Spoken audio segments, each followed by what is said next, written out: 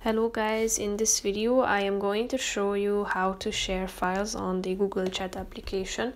But first I just want to mention, don't forget to subscribe to my channel, because at 10,000 subscribers I am going to show you my whole YouTube revenue statistics and growth strategy, how to make money online. So let's jump into it. First of all, open the application on your phone, then tap on the second button down below and click on the space that you would like to use.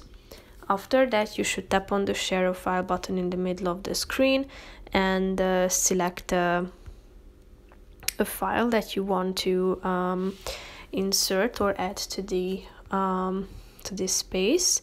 Here you can see it added to this chat box, and if you would like to send it, click on the send button, tap on share, thereby sharing it with the members of your space. So that's pretty much it for this video, guys. See you in the next one. Bye bye.